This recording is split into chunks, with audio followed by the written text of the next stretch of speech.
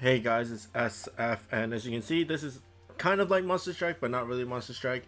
This is called Monster Strike Stadium. It's like a spin-off app where you can do time attack battles with your friends, but it's only local co-op. There's no like online functionality yet. But why am I doing this is because on the 31st of January, there's going to be a giant Monster Strike tournament in Japan. I'm not going to be in there, but like they already had the qualifiers and the tournament's up for the 31st. And they have special dungeons for that qualifiers. I'm not sure if they're gonna do something new with the actual tournament, but people that qualified had to do 3 different stages that's picked out random, and they have to do like they're really different from like the normal extreme dungeons. So, and then there's also like a prize at the end for us who predicted the right teams. If you predicted the team that went first place, you get 50 orbs. If it's second, that's 10, and if it's third, it's 5. So I want you guys to actually know how the dungeon works, and then you can probably like kind of figure out because there's all those qualifiers are up on YouTube and all that stuff. So you can probably theorize who's really good, who's not really good. So I'll try to be really fast, but I'll try to explain the dungeon as well. But first up is going to be the fire. So my team's going to be Yamato, Takeru, Margaret, Taira no Kiyomori, and Royce. And I am going to start.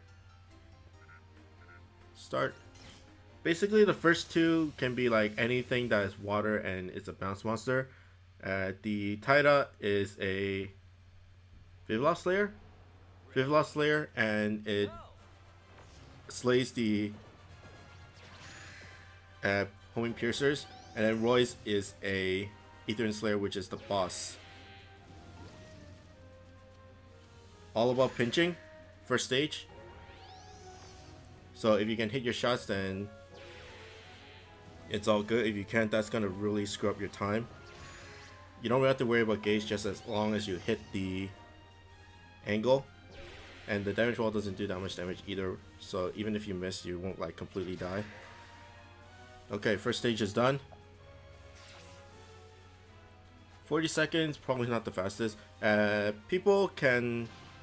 people like do like a knockout, do a knockout berry, hit the 2 on the top, and if they die during the knockout, they will not summon any monsters, and you can just completely go through the first stage without doing all those 4 shots. Second stage, I'm just gonna hit Yamato for damage. Royce is a Slayer for this guy, but you know, I try. That's not good.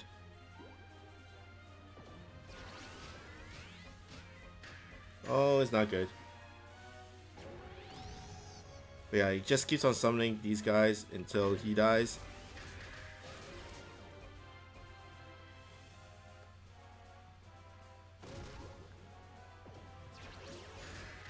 Okay. Oh, he didn't die yet? That's sad. That's gonna make or break a qualifier for you, man. Well, that and me missing my shots. 1 minute and 50 seconds. Next up is Yamato. Yamato, for this stage, you just hit the top of Gargoyle. Like that. That's good. Okay, boss time. Starting off with Margaret. This one's gonna take a little bit of a while. But basically, just kill the absorbers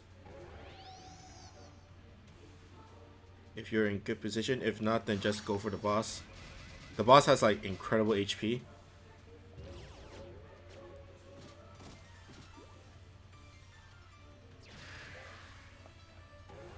Okay, next is Yamato.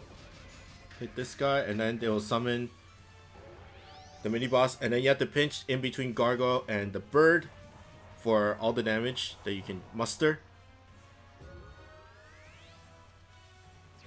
Like that.